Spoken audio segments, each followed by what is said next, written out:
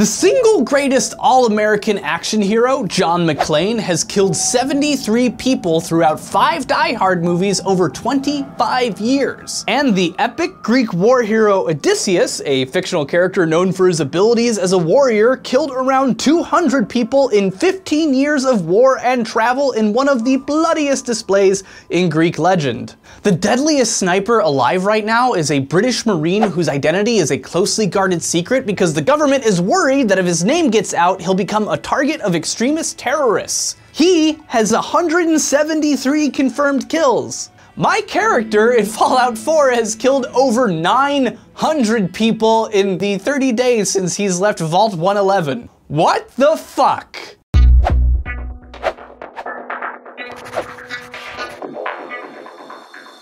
Most of those were Raiders and defenseless scientists of the Institute, but if you include super mutants and synths, and my total confirmed sentient lives ended totals well over 2,000. And if you include my other Fallout 4 characters, the number jumps to over 5,000. But that's just Raiders, super mutants, synths, and the occasional evil scientists. It's no big deal, right?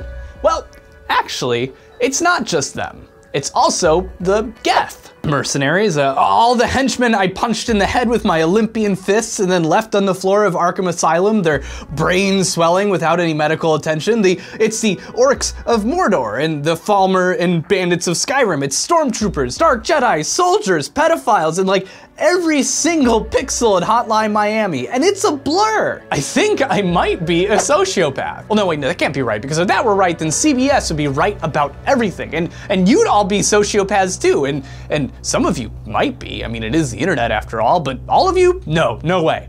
But isn't it kind of weird that almost every single game with a combat mechanic in it just has wave after wave of forgettable shithead bullet fodder in it? Well, weird, maybe, yes, but it's not new, not by a long shot.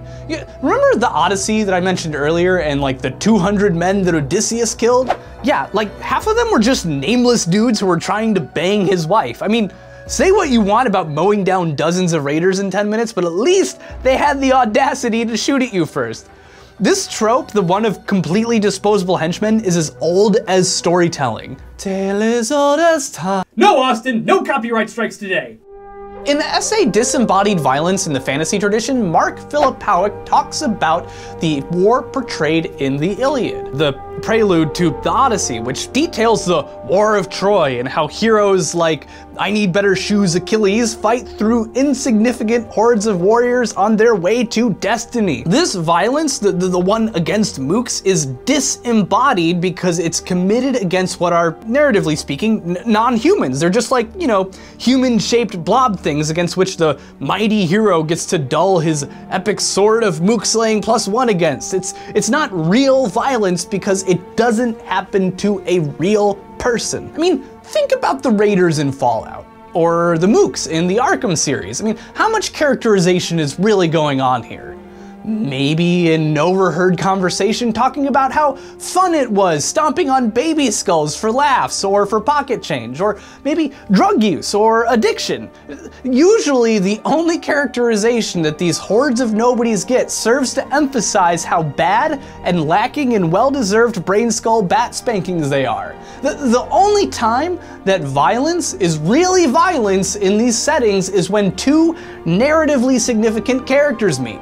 Like when Fallout 4 spoiler warning. Like when you meet Kellogg in Fallout 4 and confront him about why he stole your baby and killed your spouse.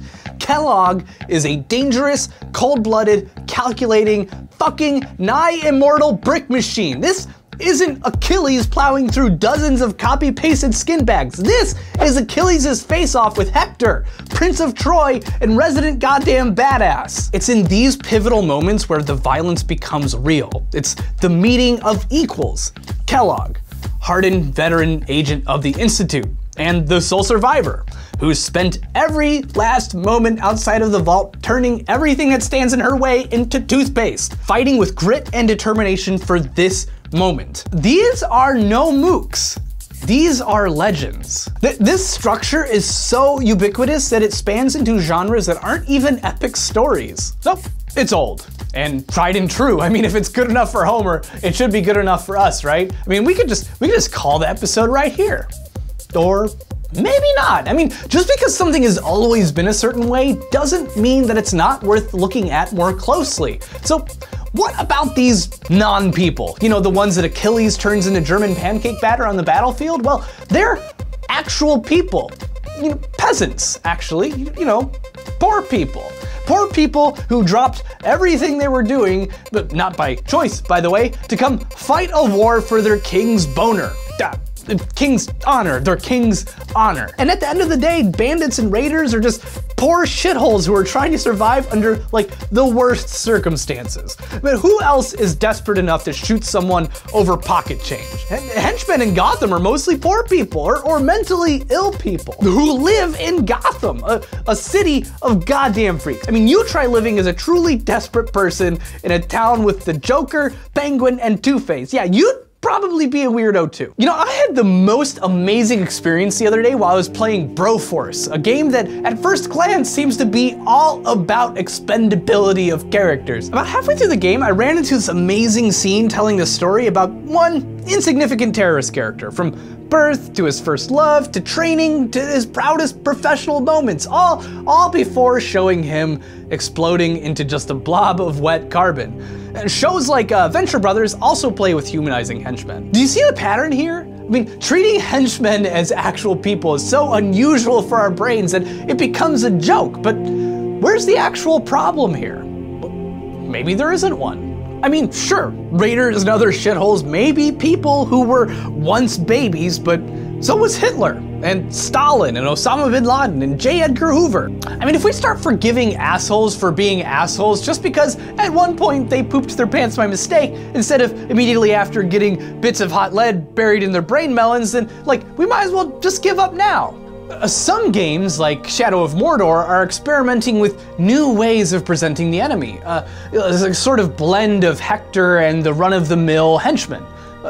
You know orcs. They're orcs. They're meat sheaths for Aragorn's sword, Legolas's bow, and my axe. Shut up, Gimli! Shadow of Mordor introduces the Nemesis mechanic that generates orc war chiefs that serve as a foil to your main character throughout the game. They have a name, they grow and change after every interaction they have with you. It's awesome. Unfortunately, this presents a new problem. If these war chiefs can be special Hectorian challenges to you, what about the other orcs? I mean, what are orcs anyway? They're a hell of a lot more human than super mutants, that's for sure. And before you nerds get all frothy, I know, orcs were created by elves that were tortured and misshapen by Melkor. Don't even get started. Austin Walker explores this game in Real Human Beings, the new NPC, where he says that the evilness of the orcs serves one purpose: to justify the horrific behavior of Talion, who spends his time in the story using ghost powers to enslave and manipulate the savage orcs.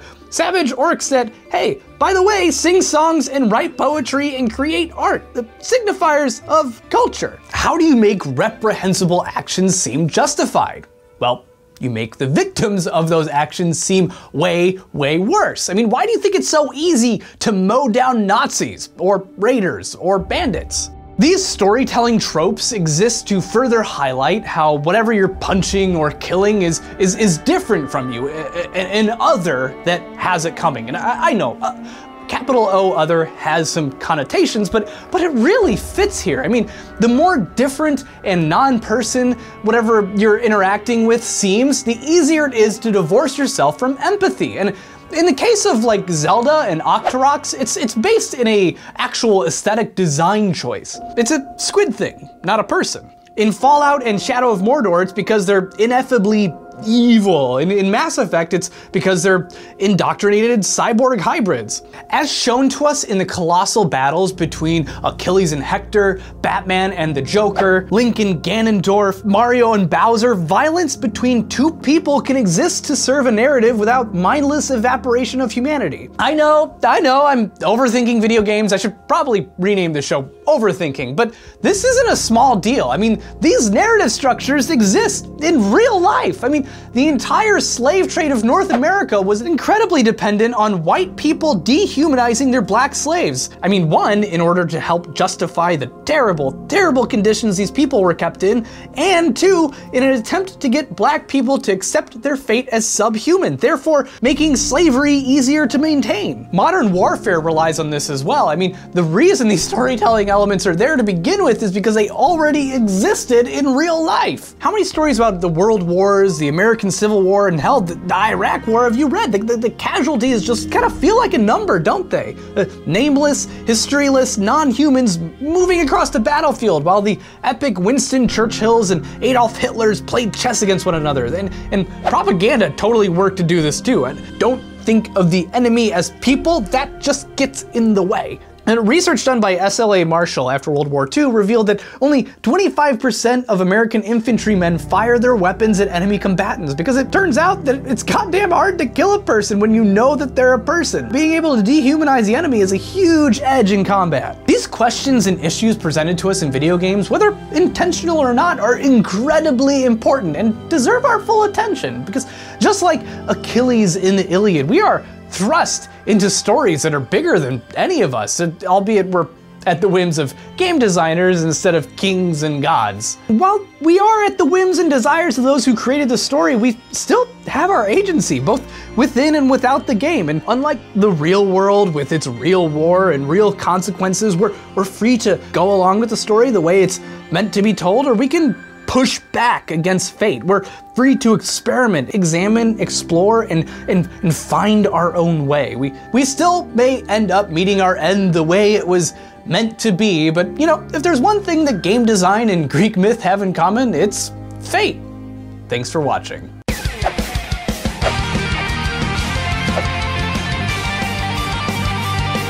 And what do you think? Should we take a closer look at how we treat cannon fodder in video games, or am I just overthinking it like I do just about everything else? I mean, in either case, it's not going to stop me from murdering my way through Fallout 4. I mean, don't forget to like the video if you liked it. If you didn't like it, thanks for watching this far. You don't have to put a dislike down there. This video is brought to you by our generous supporters at Patreon who have donated their actual money to help keep this channel alive and thriving. So thank you very much. If you would like to contribute to Patreon, we have a link in the description and maybe a link over there, and you can go, and if you can, it's no big deal. I actually just think it's awesome that you watch this video. So thank you so much. Oh, and if you want to read more about this, I have some references and links in the description below.